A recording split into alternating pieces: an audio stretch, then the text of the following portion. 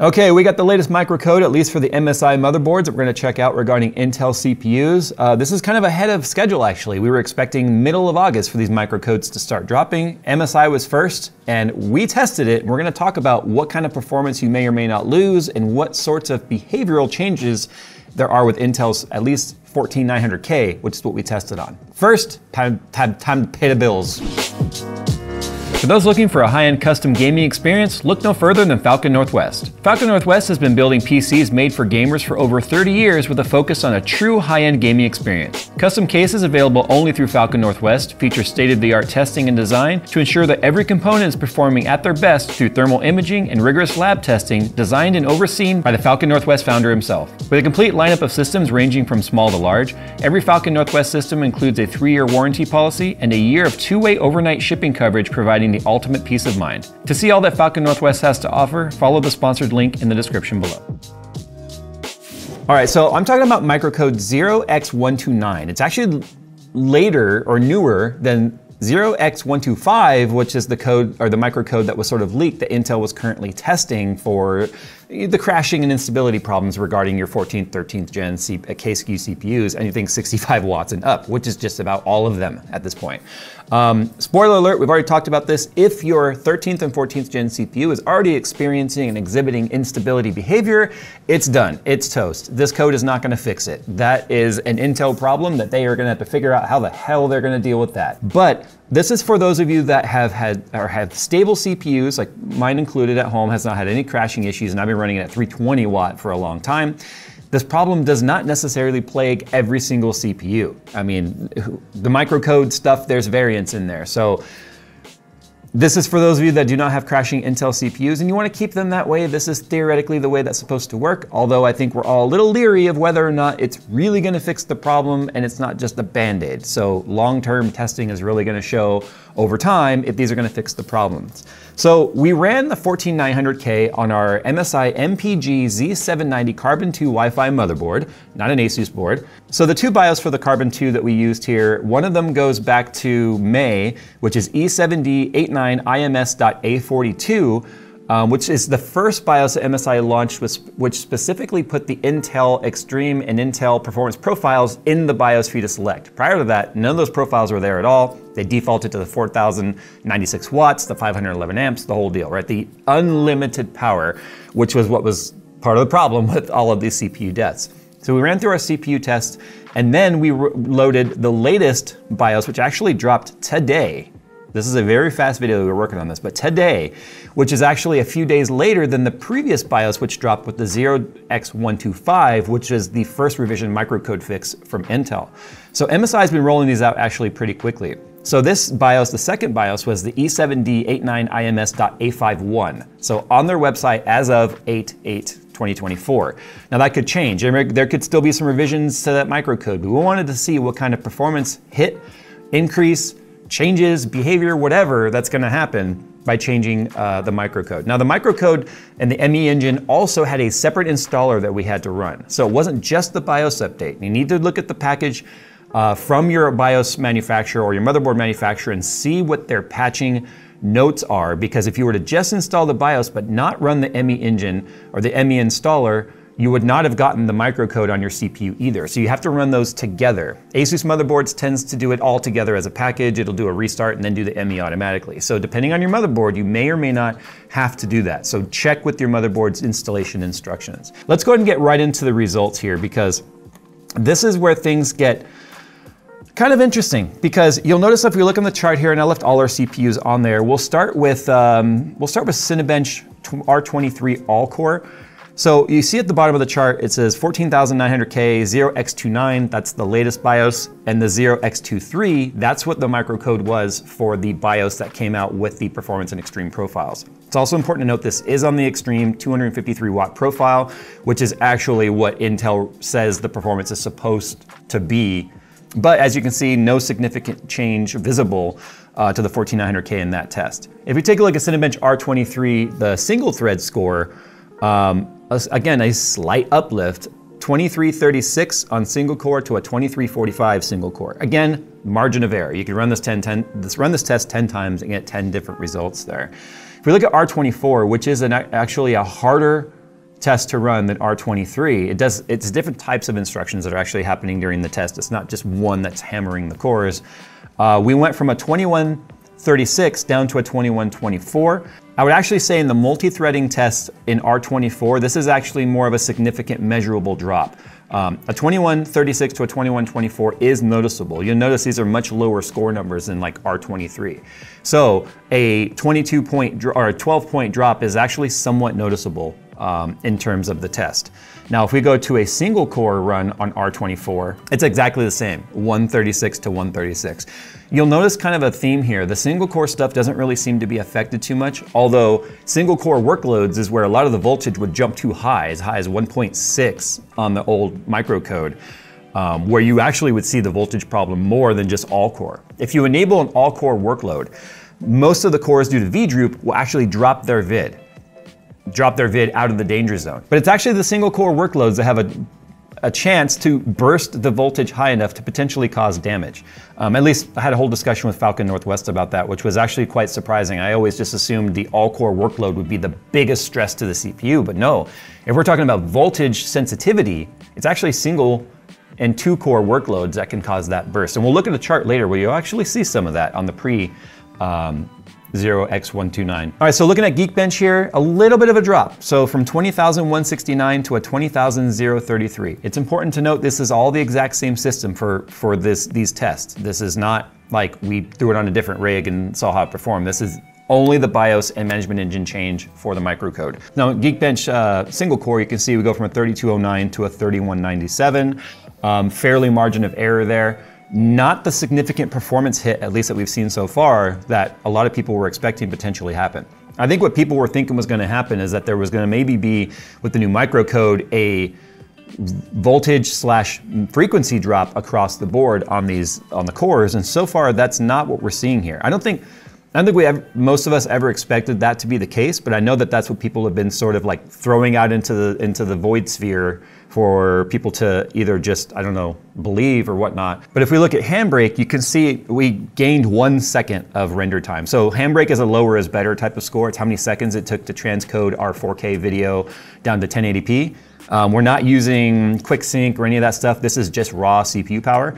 And you can see we went from a 59 seconds to a 60 seconds. Again, complete margin of error. That could be a rounding error with the way that it does a fraction of a second. It could have been more than 59.5, which at that point would just round up to 60 seconds. Now we actually picked up some performance in Blender. So you can see we went from, in the classroom render, which is a ray trace rendering, we went from 110.55 to a 111.27.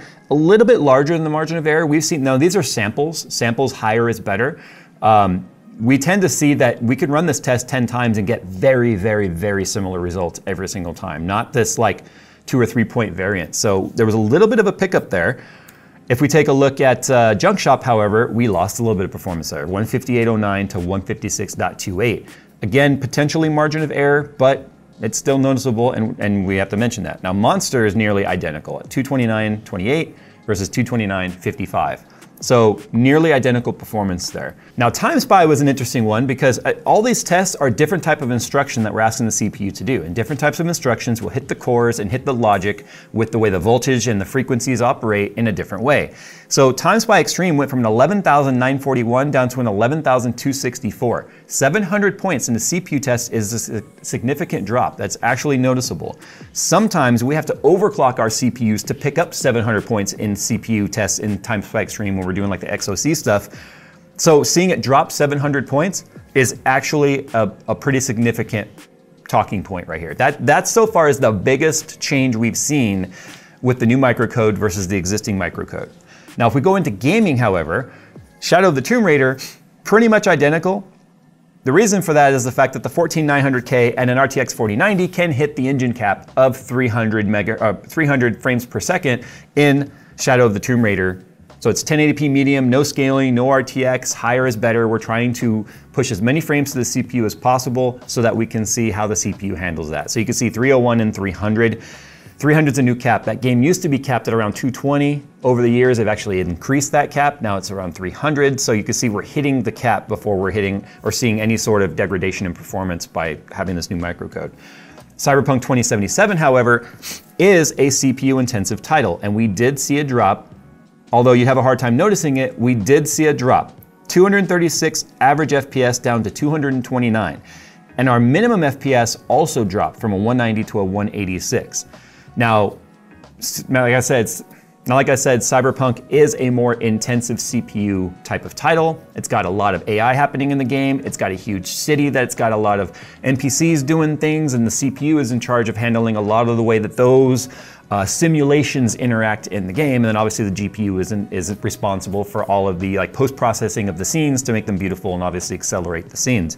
So actual measurable drop in Cyberpunk 2077. In fact, it dropped it almost down to the 14600K's number.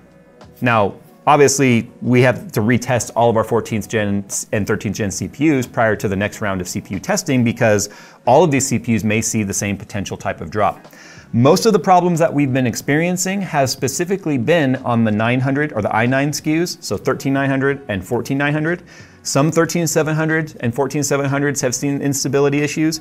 Very few of the 14600 or 13600 CPUs have seen this type of issue. It really comes down to the higher, more dense core count CPUs that are having this problem. Now, seeing FPS charts and stuff like that, that's only part of the story. The other thing we did was I did a 10-minute Cinebench run R23 all core to just sort of see if there's any visual differences that happen over time. So I charted out over time a few different things. So for instance, we'll start with the core clocks here. What I'm looking for here is to see if there's any core clock drop. Was there any drop between pre-129 or post-129? And as you can see by looking at this chart, the green and the blue are the P cores, the orange and the yellow are the E cores. You can see we're still getting about 5.1, 5.15 megahertz or gigahertz on all the P cores before and after, and all of the trends are the same. All these low spikes that you see, by the way, this is when the test restarts. So the frequency actually drops during the test restart. And then obviously under load, they jump back up because we do have C states enabled in the CPU. That's part of the profile stuff to make sure C states are enabled. Believe it or not, a lot of the motherboards actually were disabling C states, so they would just run full speed constantly all the time. So that's why you see these sudden drops in the chart. Now, if you look at the start though, on the E-core pre-0x129, which is the yellow line, you can see at the start, it's 50 to 100 megahertz higher for the first 3.5 runs, and then it basically matches where we are post 0x129. So I thought that that was interesting that we see no difference on the P core, but we see a little behavioral difference on the E core. Now, if we move over here to package temperatures, they were pretty much identical. Now, what I was hoping to see here was that we'd see some temperature drop, because if we were seeing potential voltage dropping, then that would lead to lower temperatures. But as you can see here with our my Cooler Master 280 millimeter AIO on here, we pretty much have identical temperatures across the board. So the green line, as you can see here, this is package temp pre-microcode. The blue line is post-microcode, and it's pretty much identical. Now, if we take a look at the voltage, on the other hand, this is where things are a little bit interesting, because if you take a look at the green line, which is the pre-129 patch or microcode patch, you can see the voltage spikes. So you saw in the frequency test, in between the tests, the frequency drops. However, there's going to be 1 or 2 cores, and remember, there's 28 threads in a 14900K. 1 or 2 cores is going to spike to load the test. That's just because of the fact that it becomes a very low thread workload to load the test or get it started. So this is when we're going to see these voltage spikes. Now look at the spikes, right? Especially the ones right here in the middle. They get awfully close to 1.6 volts while starting the test. And then you can see during the test they shoot down. And then as the load comes off and it reloads the test, that single core voltage spikes again real high. And it's not that high at the start. It's what's interesting about that is it's not that high at the start of the test. It starts to go higher in the middle of the test. Now, if we take a look at the blue line, which is post microcode update, you can see we still have those similar spikes in the same spots, but they're not as high. They're not exceeding 1.51 volts was the highest that I observed, whereas we were getting 1.58 volts prior to it. So this is where we're actually seeing the microcode changes, is going to be in single core and maybe low core count type of workloads, where those CPUs are staying at a much higher core clock, closer to the 6 gigahertz, which is what you're supposed to get on single and 2 core performance on the 900 SKUs. To get 6 gigahertz, you need voltage to support that. So as you can see right here, it definitely drops the voltage a little bit, not a lot, but a little bit, after the microcode update. So this is where we saw the biggest change was the low core count voltage spikes. Now, if we take a look at package power, this is also where it's a little bit interesting too. The green line, as you can see, it's steady at 253. And when I say steady, I mean there's a little bit of a wave in there, but it is like, you can tell 253 is the cap. However, the blue line, as you can see, has a more kind of a wavy fluctuating pattern underneath 253. So it actually dropped down to about 245 to like 248 average with spikes hitting 253. So that's probably linked obviously to voltage. Voltage is directly correlated to watts, obviously. Voltage, watts, and amps. All three of those are related. It's how electricity works. So it makes sense that with that little bit of voltage change that we were seeing, at least with the low core count voltages, that there would be a different way that it hits the headroom, or the target, I should say. So it hits that target a little more smoothly rather than just throwing itself against that 253 watt limit and then just locking itself there. So this is the way it looks post microcode. Now, as I said already, whether or not you trust Intel's microcode to really be the fix, it's probably the best idea to wait and see how this goes over time. Like I said, MSI was the first brand to come out right now with the microcode. I got a million emails this morning when I woke up saying, hey, the new microcode's out, why don't you test it? Here it is. At the end of the day, it is not, and I know this sounds like Intel fanboying right now, it's not. I'm team computer, I love computers. I don't care if it's Intel or AMD or NVIDIA. I just love computers, whatever it is that works for you. But it's not the, oh my God, your CPUs are about to get nerfed type of performance hit. At most, we saw about 2% of average performance hit. No one's gonna notice 2%. If I have to give up 2% or even 5% of performance to have it be stable, yeah, I'll be upset about that because that would mean I lost some performance that I paid for and was advertised to get, but I'd much rather have my CPU be stable. We took bigger hits with Spectre and Meltdown with those updates, which were security updates, than we're seeing with this. But again, I don't think the story's over yet. Because of the fact that MSI released a 0x125 and then only a few days later a 0x129, I'm wondering if there's like a 0x131 or something Intel's working on. Now we need to see over time if this fixes the problem.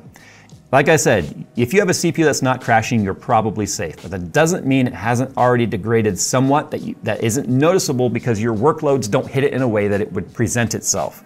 That's the trust issue that everyone's having right now with Intel. And unfortunately, as I said, if you're already getting blue screens and stuff and it's related to this, your CPU is already toast. It's time to RMA that, however painful that process is gonna be. All right, guys, there you go. Tell me how you feel about the new microcode. Hopefully this fixes stuff, but we definitely aren't gonna know right now. It's gonna take time. Thanks for watching. As always, we'll see you in the next one.